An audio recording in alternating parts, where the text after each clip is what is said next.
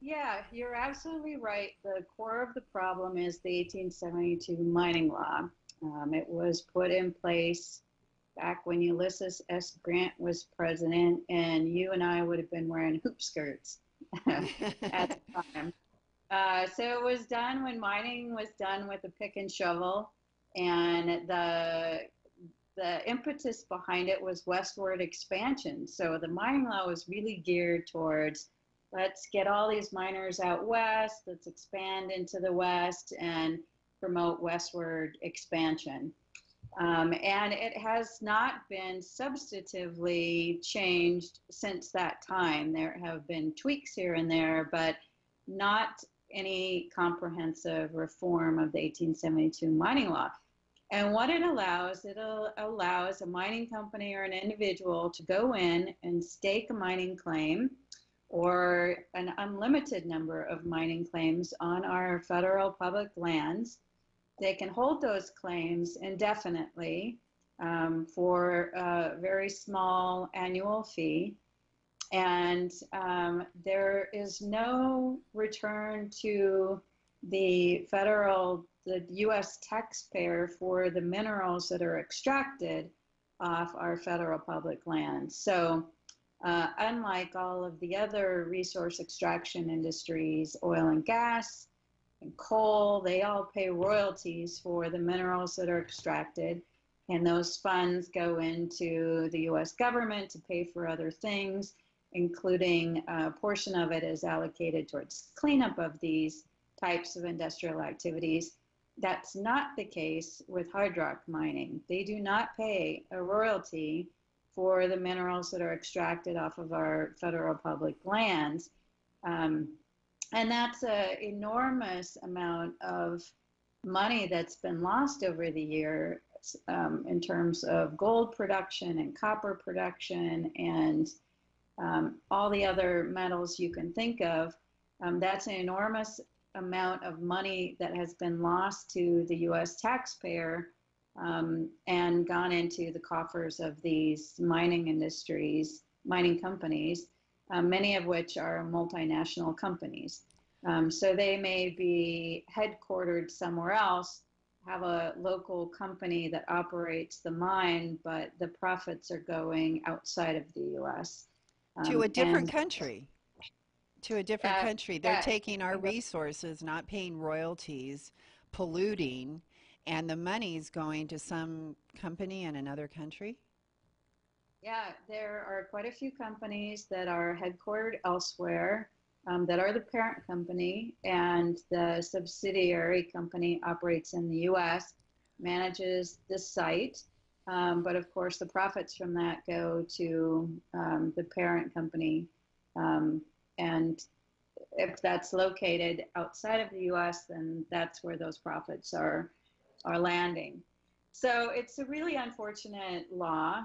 The other aspect of it is that it doesn't deal specifically with the environmental impacts of hard rock mining, and it prioritizes mining over all other land uses. So where all of these federal lands are open to claim staking, except with a few exceptions like wilderness areas and national parks, but by and large, everything is open to claim staking. And and when a mine is proposed, and after it goes through an environmental review process, the Federal Land Management Agency, whether it's the Forest Service or the BLM, they feel like their hands are tied. They can't say no to the mine, even if it would conflict with some other important land use. So, assuming that it meets all of the requirements, but it's in an important drinking aquifer, they can't say no. This area should be protected because it is the drinking water supply for a large city, and it would be incompatible to have a mine here. The Federal Land Management Agency can't simply say, no, we think this land should be better used for this particular purpose. So unlike with the other types of resource extraction where there's a public interest component, that's not the case with hard rock mining. And that has presented and continues to present huge problems because, as we know, the West is developed. We no longer need to expand into the West. And these lands are important for a lot of other uses. And as we all know, fresh water, clean fresh water, is an important asset and it's in limited supply. And there should be a balance. There should be a balance between where mining is authorized and the ability to say no when it conflicts with other important land uses, such as providing a drinking water supply for large populations. Well, I think I totally agree with you 100%, Bonnie. And I am so outraged. I just cannot even thinking about the billions of dollars that have been lost because of this law and no one willing to step up. I know there were some senators trying to introduce some legislation over in Colorado and that were, I think, in Utah about this. I'm not sure where they're at with that. I do want to follow up and see if anything has been done. Or I'm just wondering who the heck benefits from this when we're letting China and Australia and these other companies come onto our federal land and take our resources that belong to every single American. And what are they paying for this? Where is the money going except in their pocket is what I want to know. How are they, what do they pay something? Do they pay something for the land? What are we getting for our resources that these other countries, these other corporations owned that are based out of other countries are taking from the American people? Well, certainly they pay a small amount for each claim that they hold on public lands. There's an annual fee. I've forgotten how much it is specifically. I want to say somewhere in the realm of $175 a year per claim. So the What? Oh my fees God. are very minimal. And this Um, is run by the Forest Service. I got to tell you, Bonnie, I want to just fire the Forest Service. I don't even know what their purpose is. I have found things on the website. I mean, huge documents full of all these pesticides that the Forest Service has approved for use in our that in lands that should be kept pristine and not one single drop of pesticide should be used there.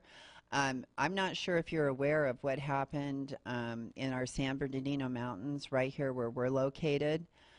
Nestle, the French company, have taken, just last year alone, they took 36 million gallons of spring water. Spring water, which is the rarest water on the planet, less than 1% of our water is spring water.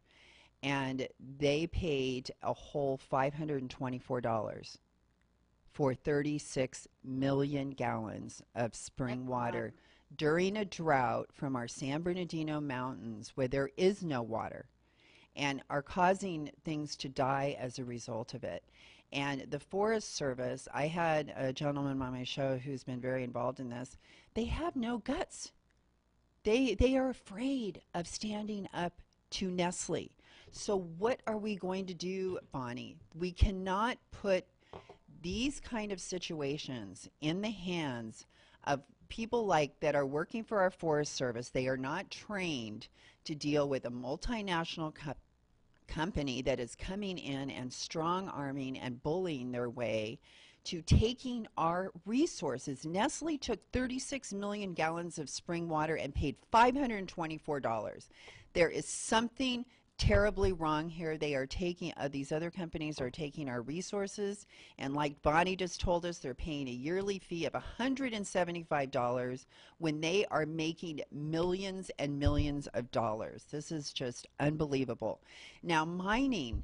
I want you to explain to people about mining because, like I said, I feel like I really had this disconnect for mining. And then when I started looking at the pictures, Bonnie, and then I started hearing some of the stories that were happening right there in Montana with, mining operations that have been abandoned and what is actually left from these operations. Can you try and give our listeners a visual on what when these mining companies walk away, what do they leave?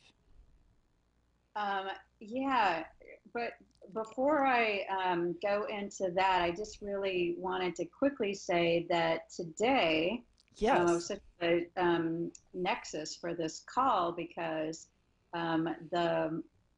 the Western senators that you mentioned, led by Senator Tom Udall out of New Mexico, Oh, Bennett that's from right. Colorado, Heinrich from New Mexico, Markey from Massachusetts, and Wyden from Oregon, introduced mining law reform legislation today.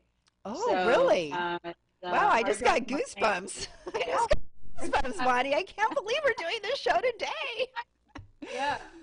well, it's a reintroduction of a bill that they've tried to get passed in the past, and we would certainly encourage listeners to let their congressional members know that they would like to see this legislation passed, because that is what will change what happens on the ground in terms of our mining on federal public land. So it is the Hard Rock Mining and Reclamation Act of 2017, and we'd certainly encourage people to let their California congressional members know that they want them to support this legislation because we need to have modern mining laws to reflect um, the impacts and the social values that are present today rather than in 1872. Yeah, no So, free yeah, rides, no leaving us with a cleanup, you know? I mean, this is ridiculous.